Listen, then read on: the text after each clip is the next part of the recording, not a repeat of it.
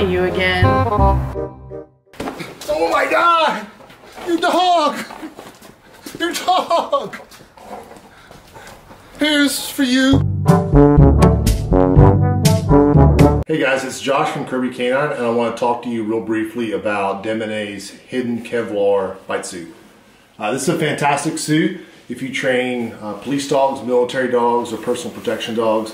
This is definitely a suit that I would hope you would consider adding to your toolbox.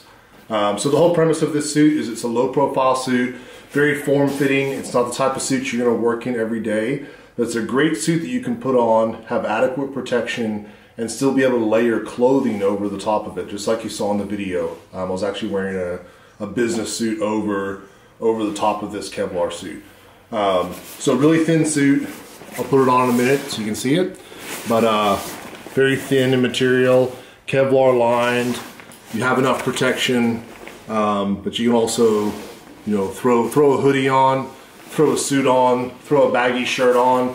Have that profile of your typical suspect or your bad guy that you want to, you know, duplicate during training. Okay, and this is what the suit looks like when it's on. Very low profile, form-fitting to the body. Just for reference, I'm usually an XL as far as my shirt size.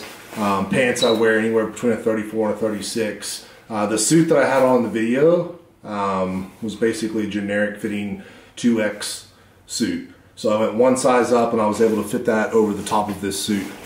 One of the things I like about this design is that there's no collar on the neck. That makes it a little bit easier to throw on, you know, a baggy shirt, a hoodie. Makes the suit easier to conceal. Overall, fantastic suit. It's very mobile. I can move pretty well in this. Part of that is because it is very thin. The Kevlar lining is going to give me good protection though. Great suit to proof dogs for the street.